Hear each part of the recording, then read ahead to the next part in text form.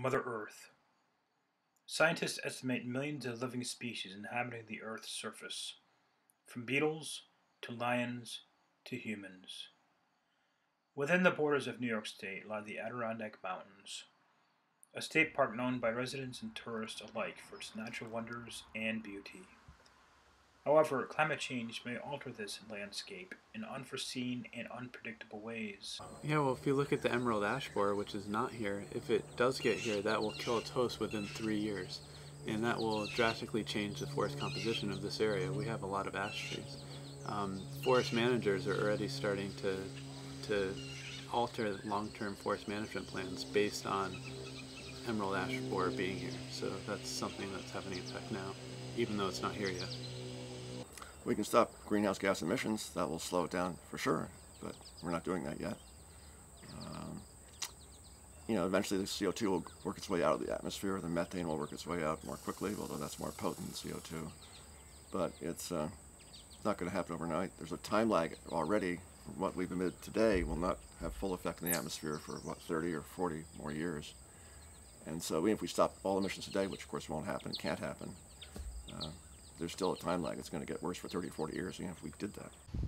Places are attempting to do just that, reduce their carbon emissions.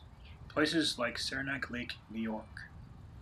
Well, our main heating system is oil-fired hot water with 2 older boilers, large water content.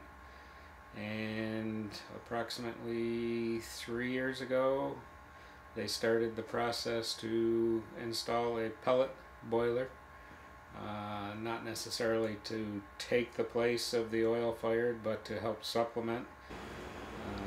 They went for it for 2 different reasons. First reason obviously being money, looking to save the school district money.